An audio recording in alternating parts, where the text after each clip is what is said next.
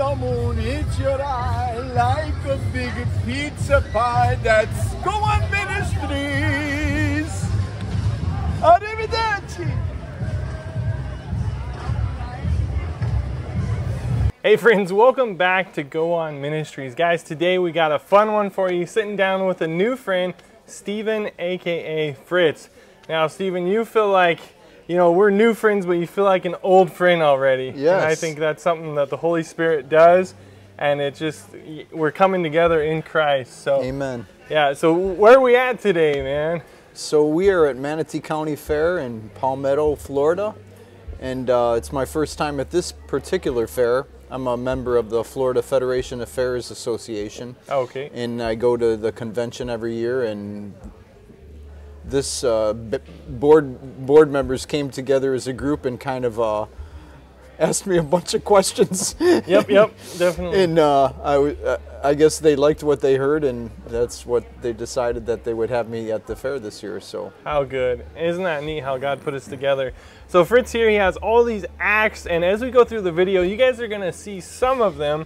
We're calling them acts, not personalities, but at any rate, we're gonna get into the testimony. So friends, on this channel, we're all about what God's doing here in even 2024, but we're gonna have to get into some of your history to pull out this testimony. But guys, there's some light that comes out in some of these dark fairs, and we're so excited that Fritz is one of those bright lights.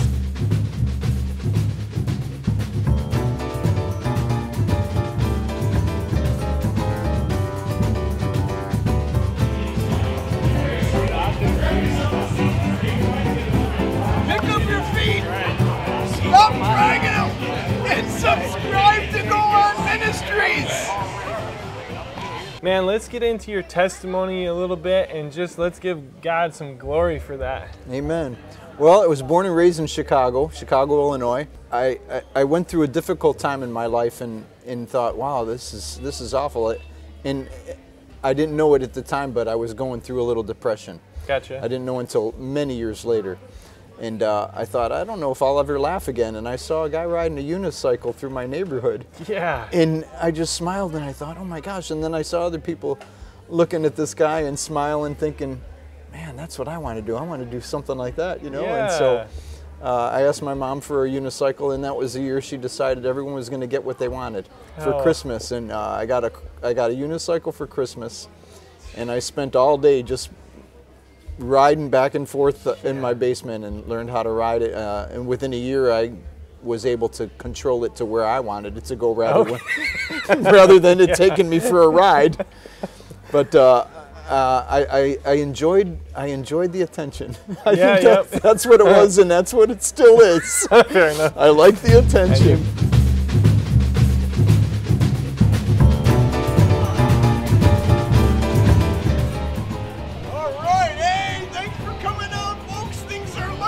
Tonight, it's a free night.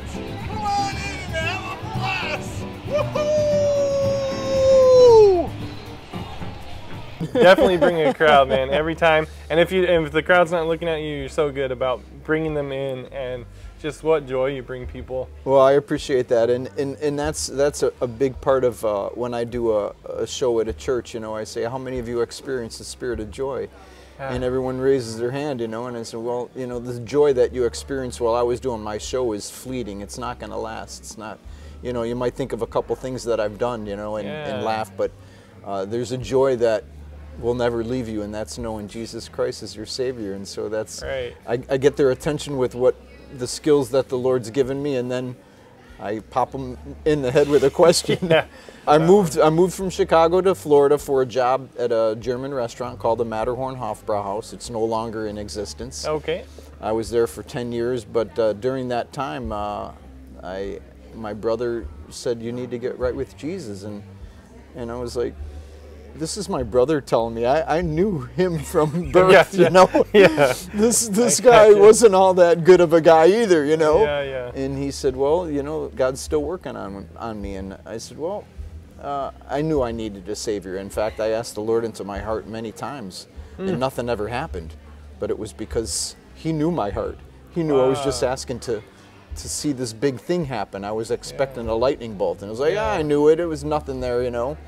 And but sure, a lot of these guys can relate to that, and we get prayer requests about that. I've asked the Lord, I've prayed to Him, and not thinking about maybe where your heart's at the time when you did that. Yeah, and if you mean it, God knows it, and if you don't, God knows it. Yeah, that's what my pastor says. But that night I meant it. I knew I needed a Savior. I was living life like there was no tomorrow, and I heard that, you know, you could ask Jesus into your heart on your deathbed, and I mean, that was my plan. It's not a good plan, but that was my plan. I knew I needed to do it, but I wanted to have my fun. Fair enough. And and when I asked Him into my heart that day, it was like this blanket of love just fell on top of me and wrapped around me. Jeez. And I felt this love I never felt before, and I knew I was changed. I was never going to be the same. Something drastic happened. And that night I went in and told my wife, I love you.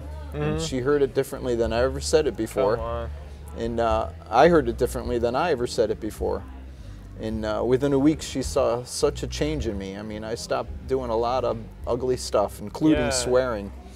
And she saw such a change in me, she asked the Lord into her heart that week. And Praise so she was my first convert. Hallelujah. No, that's got to be so huge for these guys watching. Maybe you have a spouse or a friend or a neighbor who's not coming to the Lord, but allowing Him to shine in your life, and they can't help but see it. I think that's so huge.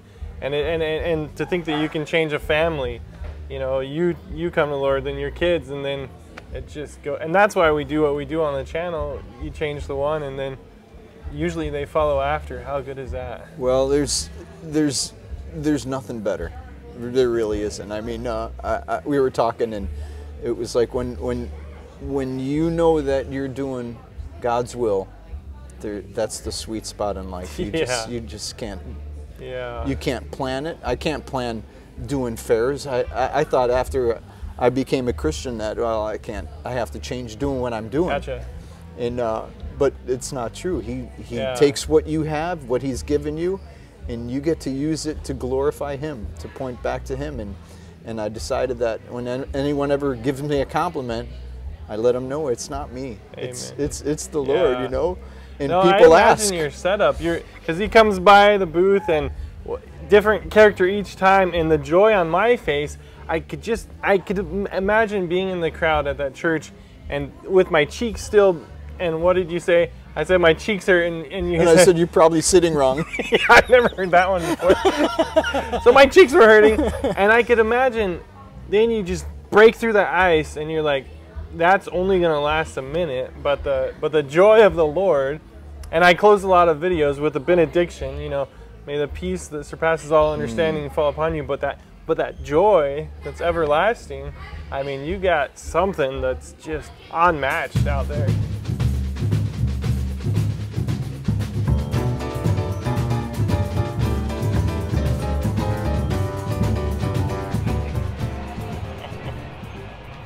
You could do a lot of things with Tic Tacs. Hey, this is my microphone, and I do interviews with folks. Say, hey, what brings you to the fair? Is it the food? Is it the rides? Is it the entertainment? And usually, it's the food. That is quite a ministry. One of my favorite things is when someone says, "Why are you so happy?" I say, "It's all the Lord, because you know, this is a tough world, you know."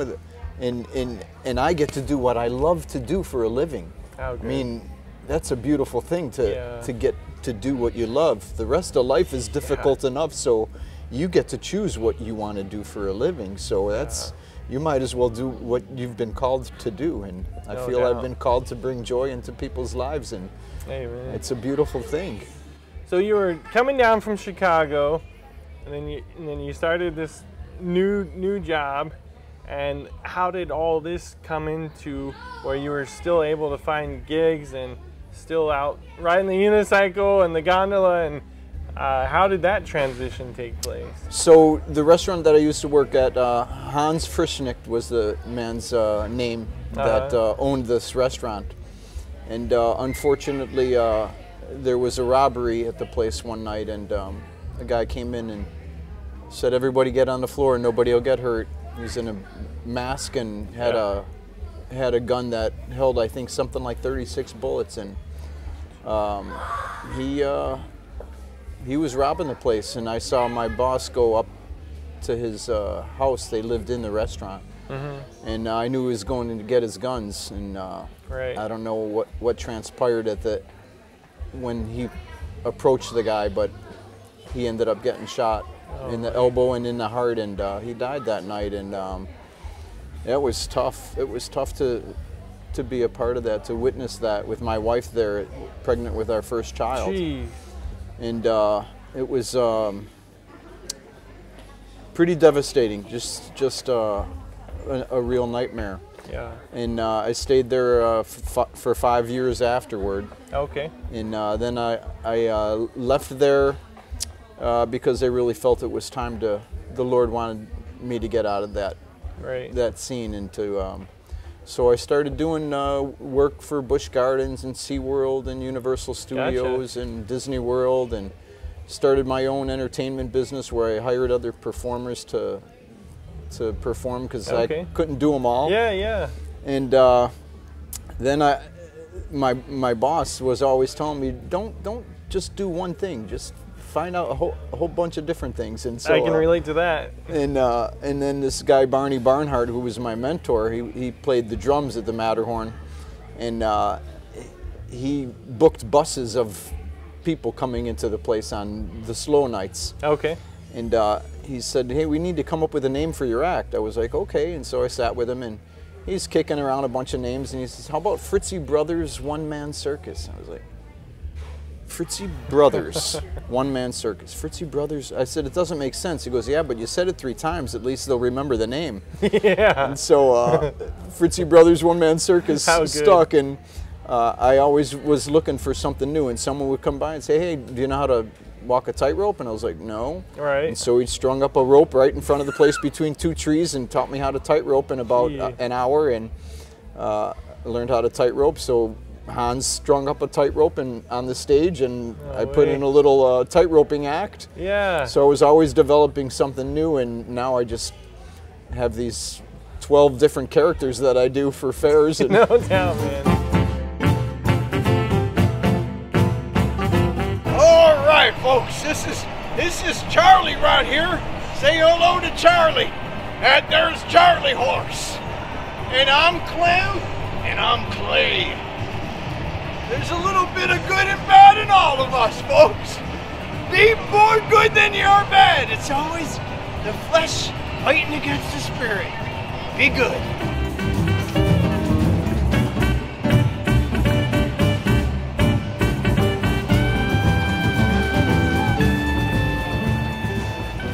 And it's just very enjoyable going to the convention and seeing other performers, and having the opportunity to meet people like you, Charles. And, oh, definitely, man. And like you say, you know, we met each other and it was like we already knew each other, and it's not like that with all Christians. Right. You know, some people still have that mask on, or that wall that's built up, especially with guys, you know. Right. And so when you come across someone that's like-minded, it's just a beautiful thing, and the Holy Spirit does move in that, and you know, I feel very connected to you already, and so it's I know that I have a friend for life. Undoubtedly. No, I mean, it's just been so encouraging to watch you move, and you'll see a need and you'll jump on it and pray for folks. And I always tell these guys in the videos, down here in Florida specifically, we do some county fairs, even in Washington State, but there's a lot of kids on their worst behavior, acting up, and you know, everyone's trying to be the class clown, and you got the cops here doing their best to keep order, and it's supposed to be a fun place and a family thing, but it often ends up being a place for people to misbehave. And so just thinking about some of your ministry and some of the things you've seen, what would you say that these guys could be praying for in terms of not only your ministry, but just the fair scene in general? Well, we talked about it for a brief time at your booth, and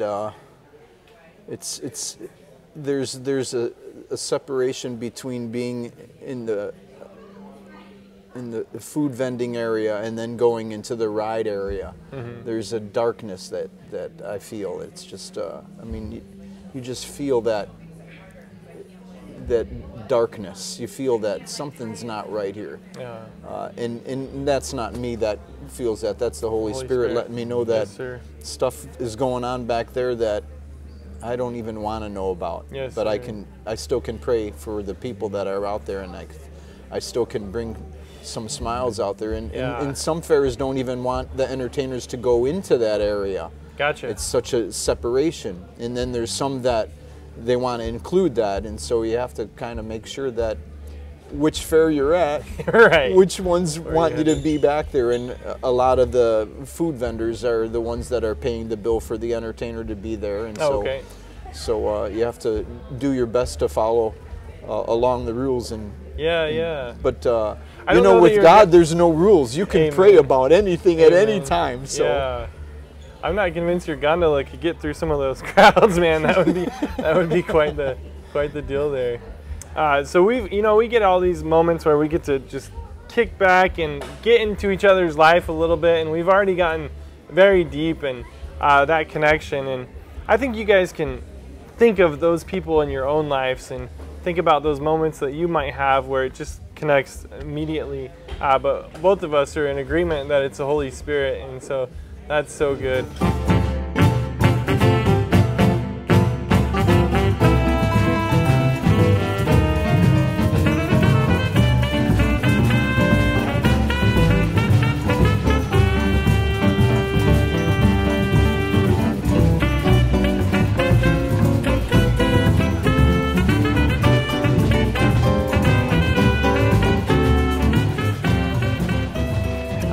You know, I can't help but wonder if you have a little bit of words of encouragement for these guys. I know everybody watching is at a different place in their faith, but maybe there's something that God's been putting on your heart lately that you'd want to get out to them. Well, I think the main thing is that, and we were talking about this too, is that, you know, a word of encouragement is just so powerful now. And it's almost like people are wanting to be noticed, just like I like that attention of being on a unicycle and saying, oh my gosh, look at this guy. And everyone wants to have someone pay attention to them, you know, and I used to be very prejudiced, not only with the ethnic, but even if someone had a big red blotch on their face, or if someone's in a wheelchair, or if someone's blind, I didn't know how to react to that. And, and God spoke to my heart one night and said, you need to treat everyone the same way. And so I said, I can't do that, but I know I can with you doing it in me. And so just giving a good word of encouragement and telling someone, you know, even if it's as simple as saying, wow, your hair looks great, you know? Or that's a nice looking outfit you have on. Or just letting them know that, you know, Jesus loves you. Just to go up to someone and say that, you know, they're recognizing that, wow, someone recognized me. And, you know, Jesus, I remember going up to this guy, he was drunk, Charles. He was drunk, and he was just literally going across the grounds this way, you know, and I said, hey, do you know Jesus loves you? And he says, me? I was like, yeah, Jesus loves you. And he goes, well, I'm not that bad of a guy. I said, well, Jesus loves you. And he goes, wow. And I got to pray with this guy, and he was drunk, you know, and it was just to be ready to do what God asks you to do. Right. That's a powerful thing, to be able to. Again, it's the sweet spot. You know, when you're doing God's work, it's just, there's nothing better than that. It's addicting. We talked about that a little bit. It's so addicting, and it's so good just to love on people. Amen. And to be loved on. You've been loving on us, so we appreciate that. Well, I appreciate you. And thanks for making my 2 signs for my gondola. We got a couple signs. Got a couple signs. That's how we got started, so that was neat. Absolutely. We're going to finish off with a couple more acts for you guys, so you get to see different characters from this guy. And so, friends, if you have any questions, drop them in the comments. I know that we'll get him to hop online later on after the video comes out and answer some of your guys' questions. You're gonna have to come down to Florida if you want to see some more of it. Maybe where else you've been up to? Virginia, and I'll be in Massachusetts this year gotcha, too, at a fair called the Big E. The Big E. Oh, you're going to the Big. Yep, I've heard of that one. So definitely got some stuff coming out. But we'd love to have y'all ask any questions, and we'll get to them. Don't forget, we like to pray for you guys. If you have anything that you want prayers for, drop them in the comments. We got a great team around us who are going to pray with you guys as well. So that's it, guys. We're going to leave you with some more entertainment. And until the next video, guys, God bless, and we'll catch you then. This is the one and only Fritzicle. Not only does it go forwards, it goes reverse too. Beep, beep, beep. And it pops wheelies, check it out.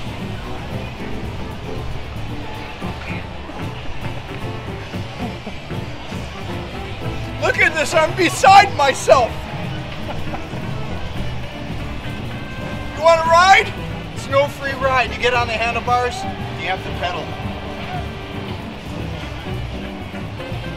You guys keep it together, because I'm trying to.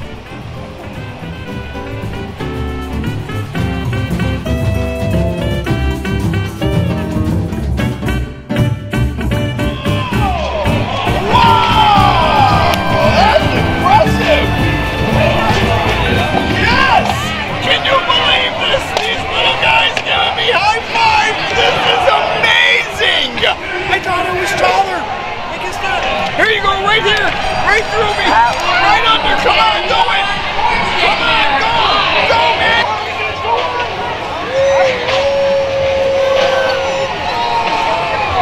This is amazing.